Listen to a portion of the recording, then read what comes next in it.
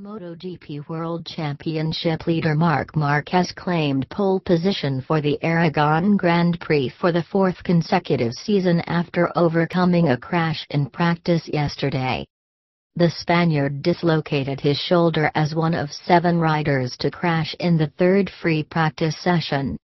Maverick Vinales and defending champion Jorge Lorenzo completed an all-Spanish front row. Marquez's closest championship rival Valentino Rossi will start from 6th with just 5 races remaining to cut into the two-time world champion's 43-point lead. The Honda rider has been dogged by shoulder problems already this season, as he also dislocated his left shoulder in practice for the Austrian Grand Prix last month. However, he appeared unbothered by the problem as he recovered to set the fastest time in both morning practice sessions before posting a lap of 1 minute 47.117 seconds that was too good for the field in qualifying. Crutchlow in pole for British Grand Prix.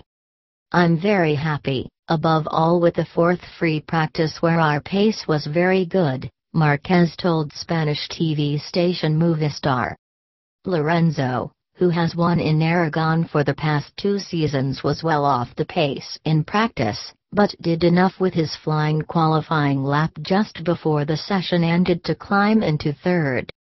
"I knew I had to have a different strategy to other qualifying sessions," said Lorenzo, who sits third in the championship standings, 61 points adrift of Marquez. "If you go too fast in the first lap you destroy the tires for the second one, so I had to go slowly to go much faster in the." MotoGP World Championship leader Marc Marquez claimed pole position for the Aragon Grand Prix for the fourth consecutive season after overcoming a crash in practice yesterday.